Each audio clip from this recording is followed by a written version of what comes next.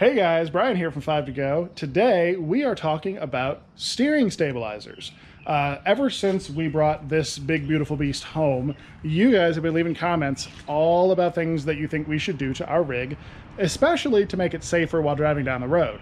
So while we appreciate all of the comments, the first thing that we are going to address is a steering stabilizer. And there are two major ones out there on the market. Actually, I think there's the one strut style is made by a number of companies. I believe the most prominent one is the Safety Plus. I'll put a picture of that up right here. And the other style is from a company down in New Mexico that's been around for about 40 years. And it is called the SteerSafe system. Let's take a look at this thing and we'll kind of talk about how it works real quick. And then I'm going to crawl under there and install it. So this is everything that came in the box, except for obviously my tools over here to install it. So basically what's going to happen is this panel is going to get installed. You see the wheel right there? This panel is going to get installed behind the wheel using two of these U-bolts. We'll just kind of do a fake installation here real quick. So these U-bolts are going to go on here like that, and it's going to clamp onto the knuckle on the back of that wheel. And then when that is on there, these little holes on these tabs are going to attach to the springs. And then this whole piece here, this all gets clamped to the rig and this doesn't move. This turns with the wheel, and you can see that as I turn this, there's a fulcrum bar that turns in here, and it has some nylon in here so it's nice and smooth. And as the wheels turn, it actually is pulling it back in the other direction. So this helps your wheels track straight, especially when you're getting in windy conditions or getting passed by big trucks. Like, this will help everything stay straight. And this is obviously a lot more involved than a single strut on one bar. So we've heard from many people that this is the bigger, beefier way to go. So we're gonna give it a shot. So it comes with all of this stuff, comes with all the nuts, all the pieces. I didn't have to bring anything to the party but my tools. It even came with instructions, though you can print them out from the website, which is nice. So I've got everything ready to go. So let's go under there and see how it gets installed. Alrighty, so under here, this is where the piece on the back side of the wheel is going to get attached to. If you want some orientation, here's the front edge of this front wheel, and then that's the disc brakes, and then landing gear, stairs are back down that way. So I'm kind of right behind the front wheel on the passenger side. So basically these U-bolts are going to go there and there. And then this piece here is going to get bolted on like this. So I'm going to go ahead and get my hands free here and do that real quick, and then we'll be right back to take a look at it.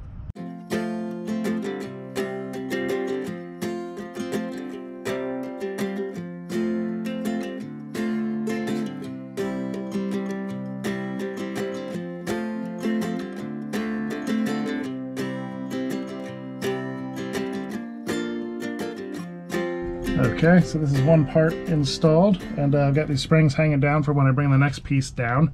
But you can see it's just kind of clamped on here real tight with these two U-bolts, and then a couple nylon nuts, and then we got this little capture nut here, just putting some extra pressure on it. So I'm going to go grab the other pieces, because the springs swing up, and then it'll clamp onto this bar here. So let's go grab those other pieces and see what it looks like. So this is the second part. I had to go ahead and swing it up. Actually, I got cousin Adam over there helping out. So I had to go ahead and swing it up and clamp it on. It definitely took 4 hands. So if you try this by yourself, good luck. So basically this big piece here, it's all loose right now. This piece here, I attached the springs to the other end of this fulcrum bar on both sides.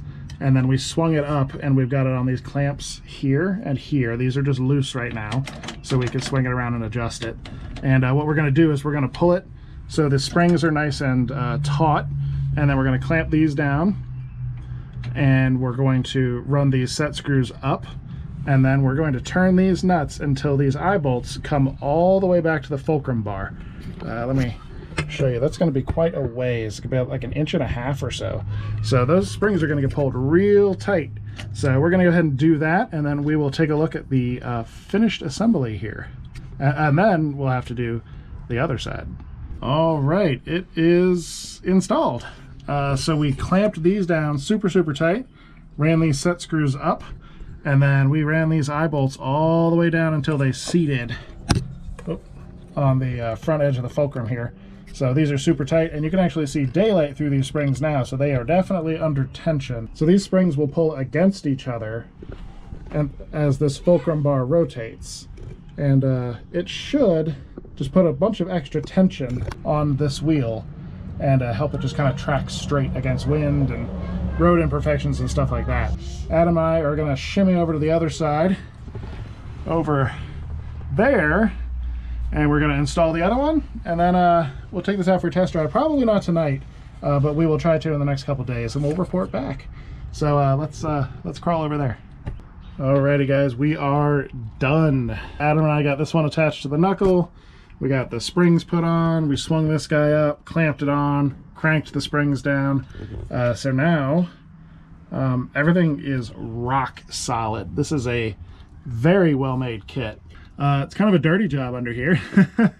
But we need to get this thing out on a test drive. I don't know how think it's going to be this evening. There's another storm rolling in. I think we're finishing up right before the storm hits, which is good.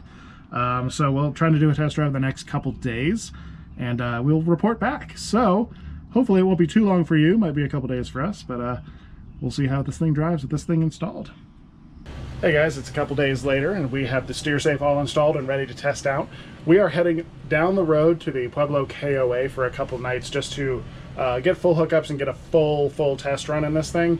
The last trip we took was just boondocking for one night, so we weren't able to like run both AC units and have hookups and, you know, run the water, run the shower, do all that stuff, empty out the tanks and all that. So we're going to run down the road for 2 days, get all that stuff done, get a really good kind of shakedown trip done. And also, grab a phone here so we can see how the SteerSafe works.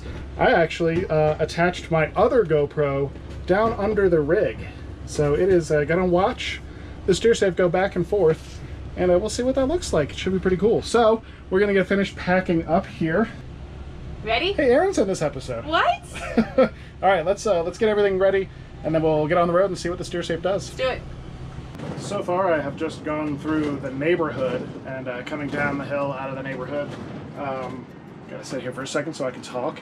The steering definitely feels a little bit less sloppy.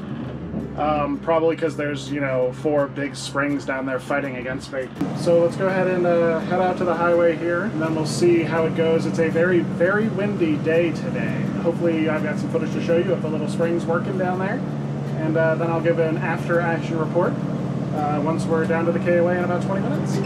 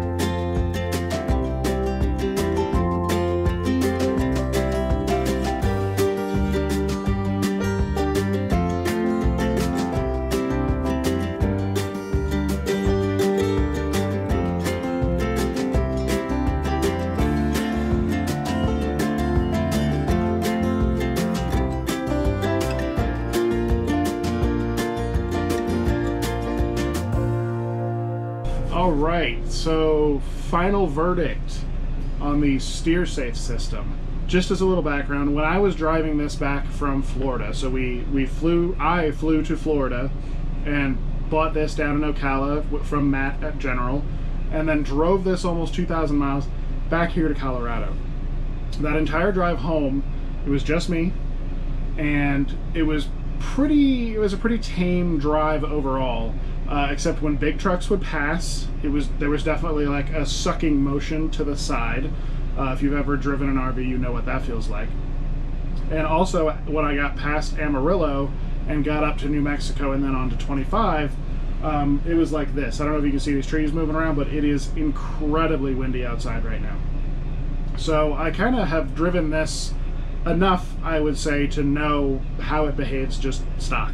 With the SteerSafe on there, I immediately noticed a difference, even just getting out of the driveway. Like it's definitely harder to turn the wheel, and that makes sense because there's 4 huge springs that are kind of fighting against you. Then once I was on the road, I noticed a definite improvement in tracking.